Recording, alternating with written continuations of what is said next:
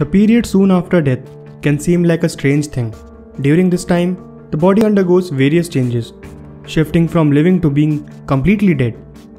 While some of these changes, such as stiffening and changing color, are seen on crime TV shows, others seem a bit far-fetched for even the human body. Still, the things cops can do are shocking and bit creepy. The changes that occur in the body after death seem almost too unrealistic to be true. The following list is not for the faint of heart or stomach.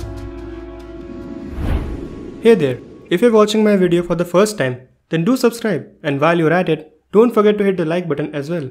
With that out of the way, let's get started.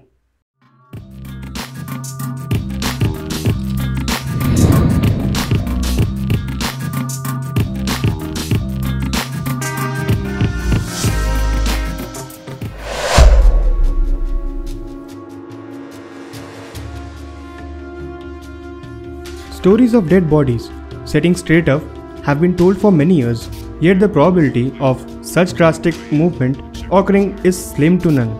The body can, however, make slight movements after death. Though the movements do not resemble the ones that a person would do while alive, they can still be startling for those around them. Cadavers can do such things as twitch, move, and even clench the muscles.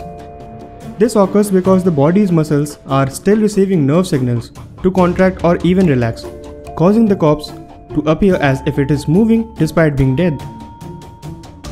Once the adenosine triphosphate is depleted, the body will make its final movements, which can be seen in fingers clenching, hands moving, toes wiggling, and muscle twitching. Another factor in strange movements is how the person died. If there is excess calcium, a temperature change, or in some cases, violent death, or even electrocution, the body can demonstrate such movements. This process normally occurs between the time of death and rigor mortis. So if anyone tells you that they have seen a body sit up, they are probably just trying to get a rise out of you. Unfortunately, death does not have a moral compass, and anyone, even those who are pregnant, can fall victim to its embrace. Giving birth while alive is a beautiful experience. Giving birth after one has died is completely opposite, especially for those dealing with the dead body. These births are referred to as coffin births, due to them happening inside coffins. Basically, the pressure of gases building up within the deceased pushes the fetus out. The fetus has to be positioned in just the right way for this to occur. Even though most of these cases of coffin birth occur during times without benefits of modern medicine, they still happen to this day. In January 2018, a woman in South Africa who had died suddenly 10 days prior shocked people at the funeral home when they saw that she had given birth inside her coffin. The woman had been 9 months pregnant at the time of her death, and all arrangements for a funeral had been made when the staff made the spine-chilling discovery that a body had expelled the fetus after death. During the process of death, the body does go through various changes. One of these is the relaxation of every muscle, including those which control the certain bodily functions such as elimination of urine and feces. Post-mortem elimination is due to the sphincter muscles in the body relaxing. As the brain dies, it no longer sends the signals to keep these muscles contracted, and the contents left in the bowels and bladder will end up being released. These bodily functions do not always happen after death. It depends on how you die and how much food and liquid are in your bladder and bowels before death. In case of ill patients, there may not be as much food in the system due to lack of appetite that can accompany illness. However, in the case of sudden death, bodies are more likely to release whatever was left in the system. The process can take a few hours though, so it's best to let the nature take its course on this one. Most depictions of dead bodies moaning and groaning focus on zombies rather than the actual dead. However, while corpses aren't likely to scream or yell, they are likely to make noises such as moans, groans, hisses, and grunts. These bodies aren't making the noise voluntarily. When cadavers are moved after death, the air still left inside the windpipe will escape and vibrate the vocal cords, making noises similar to grunts and moans. These sounds have spurred the horror stories of dead bodies making noise, though the reality is less horrifying. The sounds can often happen when coroners or morticians are prepping or turning the body over. The air will escape, causing what appears similar to human sounds, but are simple results of rest of the lungs' contents leaving. Another way these noises can occur is when the gases in the body begin to build up.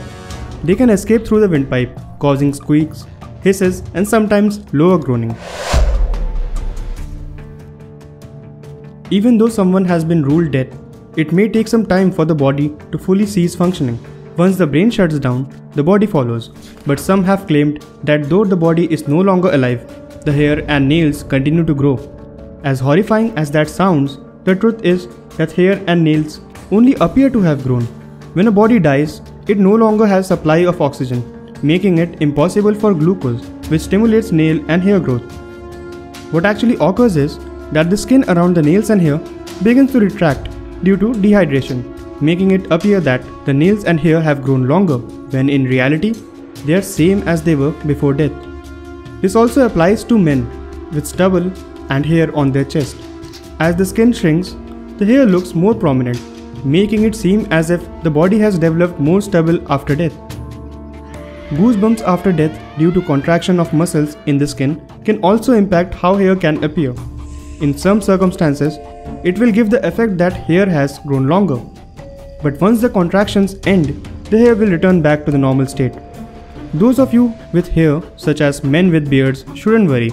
Funeral staff will moisturize the body to decrease the look of dry skin. After death, the body begins to decompose. It goes through a process in which it begins to digest itself. Yes, essentially, feeding on itself to aid in decomposition through a process called autolysis.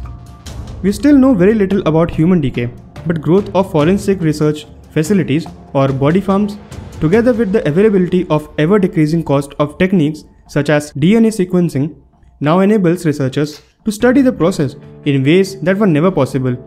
Soon after the heart stops beating, cells become deprived of oxygen, and their acidity increases as the toxic byproducts of chemical reactions begin to accumulate inside them. Enzymes start to digest cell membranes and then leak out as the cells break down. This usually starts in the liver, which is enriched in enzymes, and in the brain, which has high water.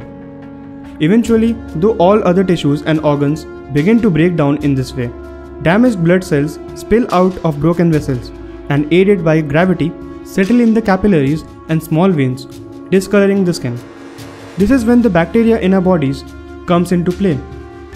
Our bodies host number of bacteria, with by far most residing in the gut, which is home of trillions of bacteria of hundreds or perhaps thousands of different species. Most internal organs are devoid of these microbes when we are alive. Soon after death, however, the immune system stops working, leaving them to spread throughout the body freely. This usually begins in the gut, at the junction between the small and large intestines. Left unchecked, our gut bacteria begin to digest the intestines and then surrounding tissues from inside out, using the chemical cocktail that leaks out of damaged cells as a food source. Tall tales have been told of bodies exploding from inside out. Though this may be a bit far-fetched, it isn't too far from the truth, in a way. Spontaneous human combustion has been an explanation for many of these tales, but the reality is a bit different.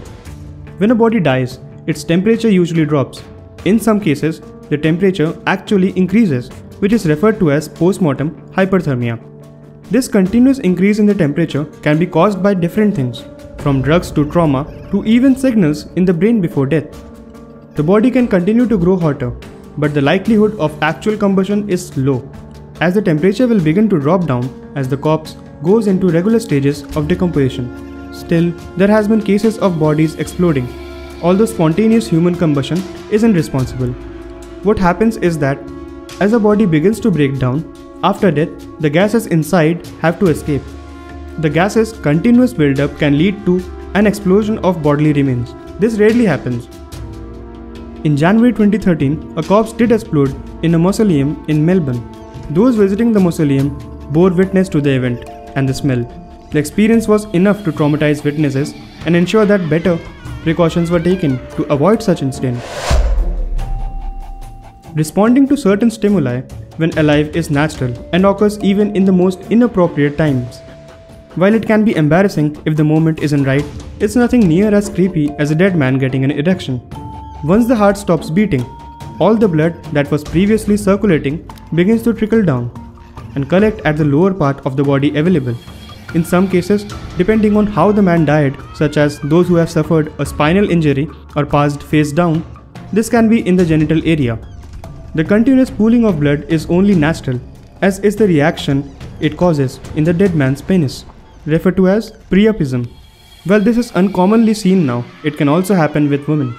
When a woman dies similarly, her labia can become enlarged and her clitoris can swell. Even though this sounds a lot like necrophilia, it thankfully isn't. In corpses that no longer have oxygen pumping through them, this is unlikely ever to happen.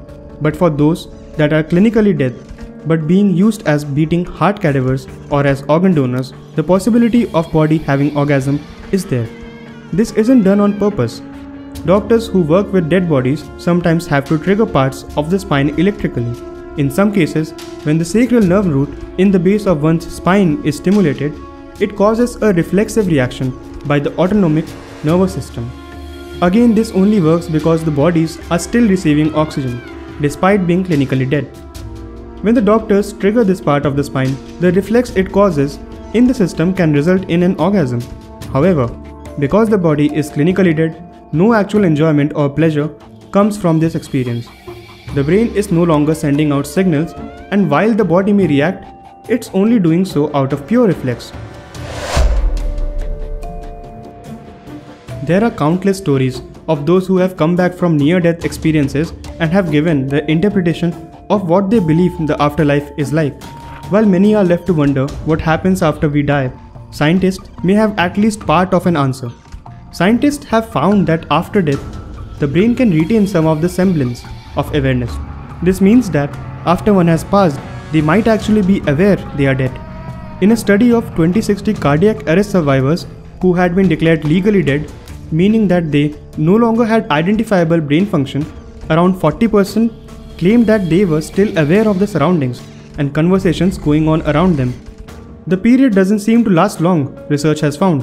As death is a process, the time between oxygen leaving the system and the brain sending its last signals can leave room for awareness. The scientists believe that there is an average time of 10 to 20 seconds of awareness after death. A severed head, for example, still produces EEG waves even after death, though a portion of these seconds have led scientists to believe that the brain enters a stage of unconsciousness. Still, the idea that a body may be aware that it's been dead is nothing short of unsettling. That's all I had for this video. If you enjoyed, then drop a like, and if you like watching interesting videos like this one, then do subscribe to my channel and press the bell icon so that you're notified when I'm back again.